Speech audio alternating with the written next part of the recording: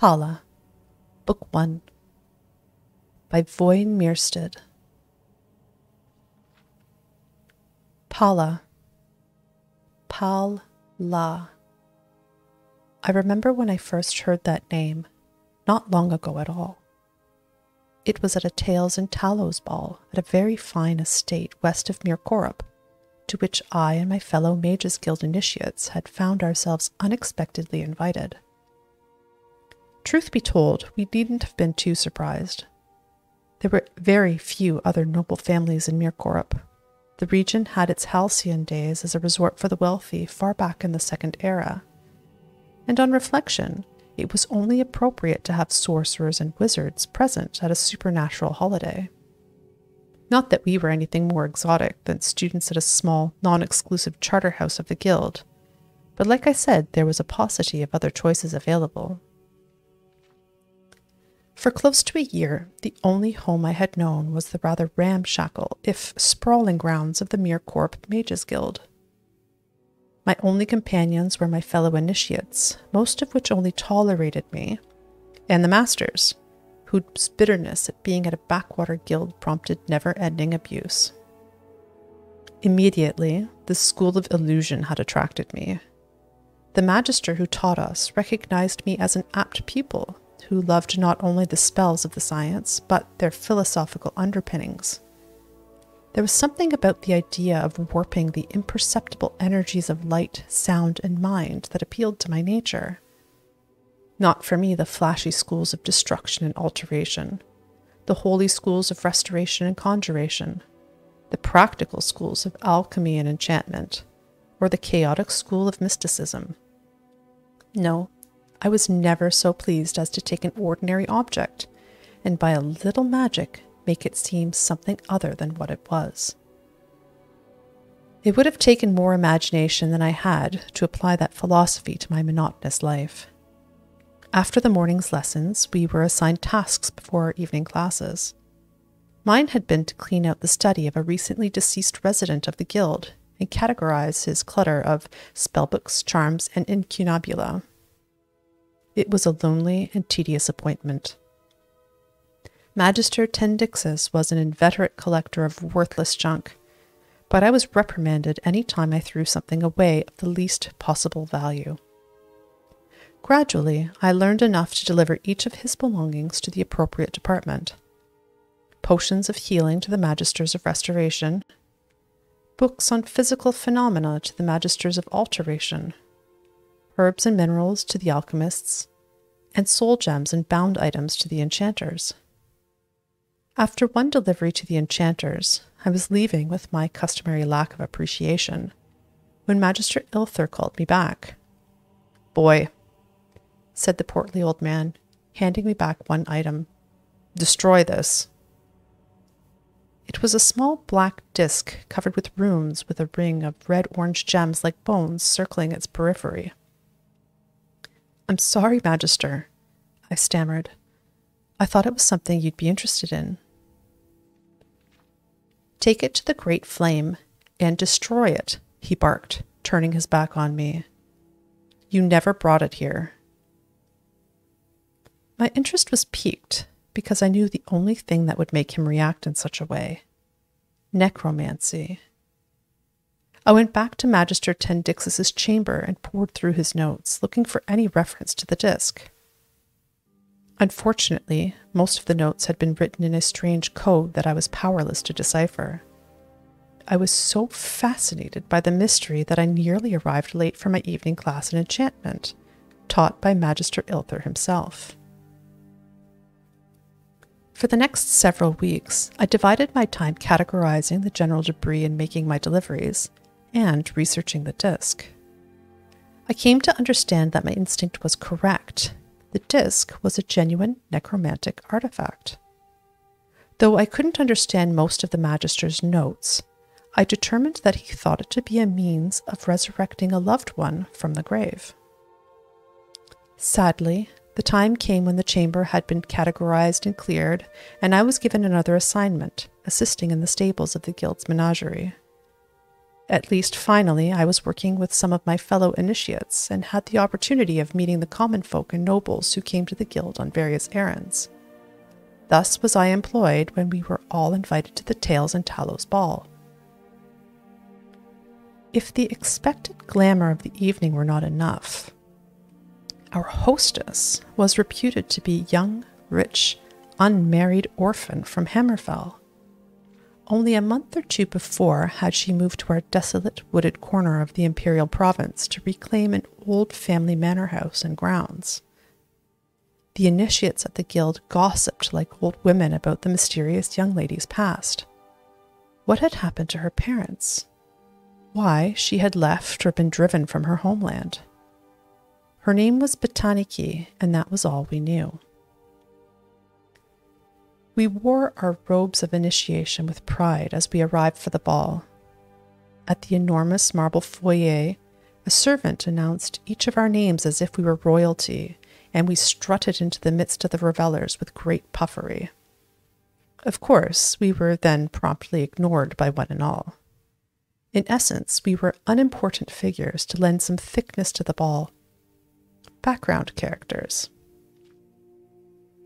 The important people pushed through us with perfect politeness. There was old lady Shaudira discussing diplomatic appointments to Balmora with the Duke of Rimfarlin. An orc warlord entertained a giggling princess with tales of rape and pillage. 3 of the guild magisters worried with 3 painfully thin noble spinsters about the haunting of Daggerfall. Intrigues at the imperial and various royal courts were analyzed, gently mocked, fretted over, toasted, dismissed, evaluated, mitigated, admonished, subverted. No one looked our way, even when we were right next to them. It was as if my skill at illusion had somehow rendered us all invisible. I took my flagon out to the terrace. The moons were doubled, equally luminous in the sky and in the enormous reflecting pool that stretched out into the garden. The white marble statuary lining the sides of the pool caught the fiery glow and seemed to burn like torches in the night. The sight was so otherworldly that I was mesmerized by it, and the strange red-guard figures immortalized in stone. Our hostess had made her home there so recently that some of the sculptures were still wrapped in sheets that billowed and swayed in the gentle breeze. I don't know how long I stared before I realized I wasn't alone. She was so small and so dark, not only in her skin but in her clothing, that I nearly took her for a shadow. When she turned to me, I saw that she was very beautiful and young, not more than 17. "Are you our hostess?" I finally asked. "Yes," she smiled, blushing. "But I'm ashamed to admit that I'm very bad at it. I should be inside with my new neighbors, but I think we have very little in common." "It's been made abundantly clear that they hope I have nothing in common with them either," I laughed. "When I'm a little higher than an initiate in the Mages Guild, they might see me as more of an equal." "I don't understand the concept of equality in Cyrodiil yet," she frowned. "In my culture, you proved your worth, not just expected it. My parents both were great warriors, as I hope to be." Her eyes went out to the lawn, to the statues. "Do the sculptures represent your parents?" "That's my father, Perium, there," she said, gesturing to a life-sized representation of a massively built man, unashamedly naked, gripping another warrior by the throat and preparing to decapitate him with an outstretched blade. It was clearly a realistic depiction.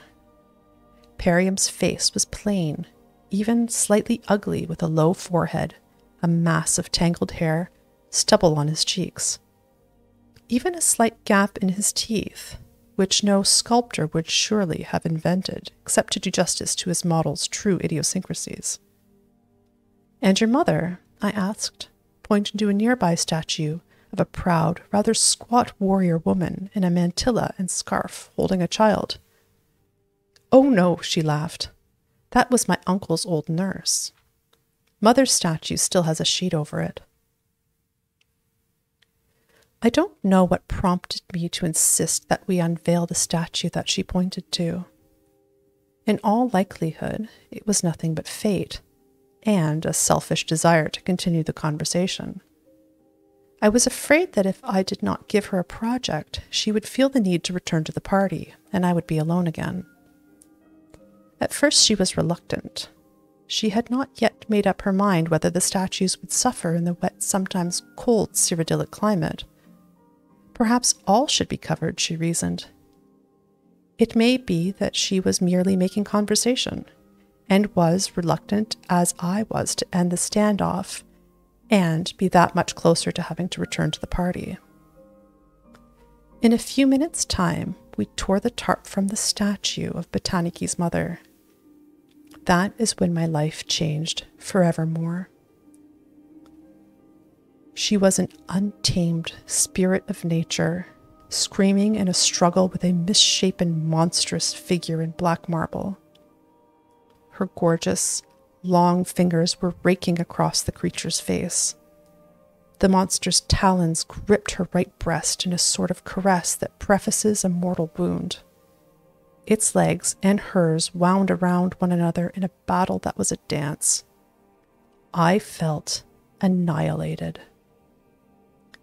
This lithe but formidable woman was beautiful beyond all superficial standards. Whoever had sculpted it had somehow captured not only a face and figure of a goddess, but her power and will. She was both tragic and triumphant. I fell instantly and fatally in love with her. I had not even noticed when Gellin, one of my fellow initiates who was leaving the party, came up behind us.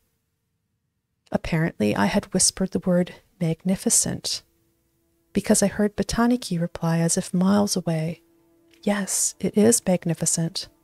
That's why I was afraid of exposing it to the elements." Then I heard, clearly, like a stone breaking water, Gellin, "Mara, preserve me. That must be Palla." "Then you heard of my mother?" asked Botaniki, turning his way. "I hail from Wayrest, practically on the border to Hammerfell. I don't think there's anyone who hasn't heard of your mother and her great heroism, ridding the land of that abominable beast. She died in that struggle, didn't she?" "Yes," said the girl sadly, "but so too did the creature." For a moment we were all silent. I don't remember anything more of that night. Somehow I knew I was invited to dine the next evening, but my mind and heart had been entirely and forevermore arrested by the statue. I returned back to the guild, but my dreams were fevered and brought me no rest. Everything seemed diffused by white light, except for one beautiful, fearsome woman, Palla.